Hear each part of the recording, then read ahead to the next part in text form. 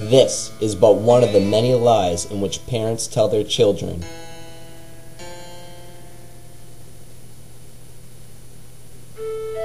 Long ago there existed a kingdom where a golden power lay hidden, and teepees stood beside castles. It was a prosperous land, blessed with green forests, tall mountains, and people that walked around with jars on their heads.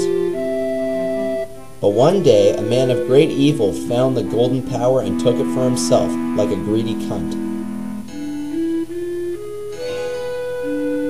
With its strength at his command, he spread darkness across the kingdom, because he likes having sex in the dark. But then, when all hope had died, and the hour of doom seemed at hand, like in Majora's Mask, a young douchebag clothed in green appeared as if from nowhere.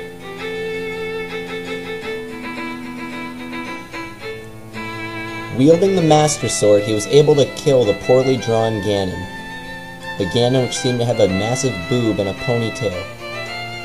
Well, whatever these people get off on.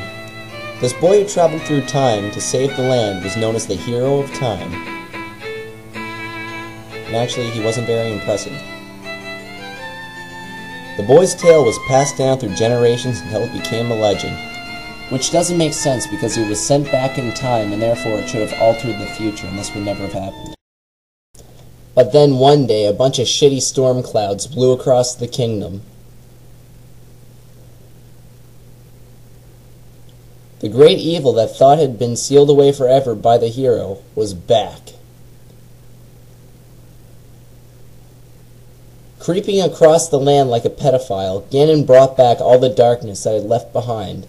And now with no length to stop him, the people really had nothing better to do than to draw a very poorly looking Triforce and bow to it, while gigantic eyes destroyed their village with fire. But the hero did not appear.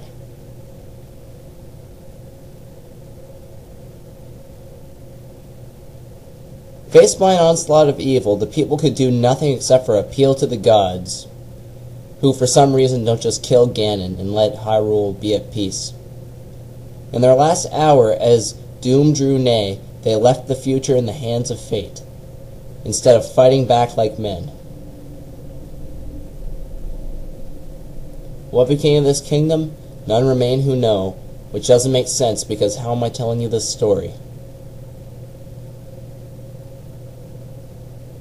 The memory of the kingdom vanished, but its legend survived on the wind's breath. The wind is a fucking liar. On a certain island, it became customary to garb boys in green when they come of age. What does garb mean?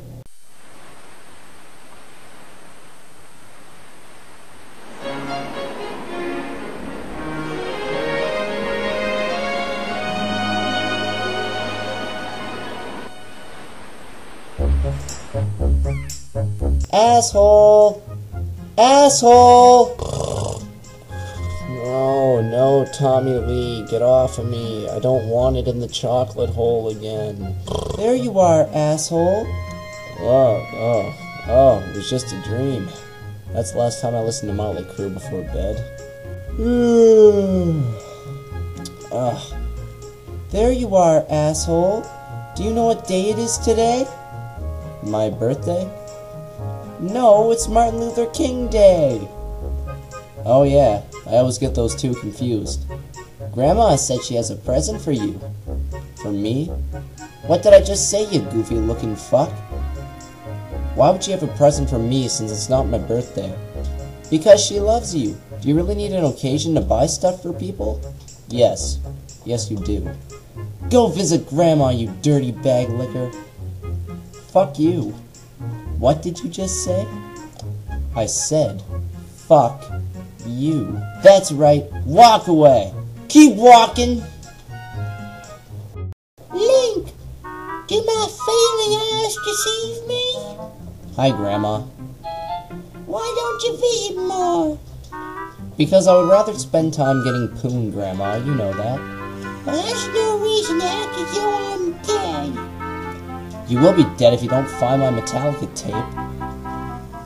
Funny asshole. Now try these on. I bought them from Sears just for you.